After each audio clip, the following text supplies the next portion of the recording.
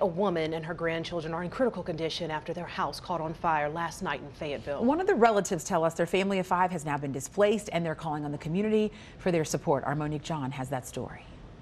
Some neighbors tell me they were woken up by all the commotion. And I stood out and looked, and that's all I seen was smoke and all the fire department. Just before 11:30 Wednesday night, the fire department says the fire started somewhere in the Christina Street Homes garage area, then rose to the second floor. But hours later, you can see the family here back at the house as authorities assess the damage. He didn't want to speak on camera, but Brian Galarza tells me his sister, Kiara Galarza, was home. Firefighters say she escaped just in time, but we've got confirmed 3 more victims coming out. It appears we've got several in cardiac arrest. Brian says his mother, Eunice Galarza, and his nieces, 11-year-old Lorena and 3-month-old Talia, weren't so lucky. The fire department says they had to pull them out of the second-floor window.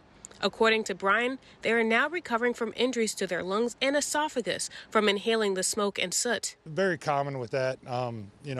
Being upstairs, the smoke's going to travel up to a path of least resistance. So if you have a fire even downstairs, the smoke's going to want to go upstairs on its way out of the house. The fire department says they're still trying to determine what sparked the major blaze. I was thinking about my family too, all night. I hope they get better and then, put prayers out for them. While the Galarza family has lost their home, the Red Cross says they're working with them as they try to find a new one.